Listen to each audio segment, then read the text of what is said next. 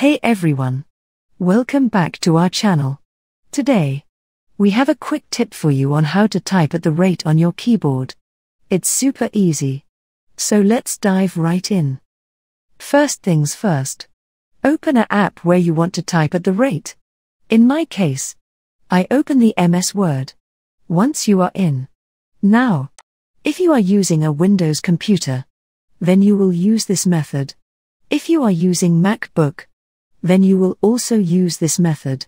Now, to get the at the rate symbol, all you need to do is to press and hold the Shift button, and then press the 2 in the keyboard.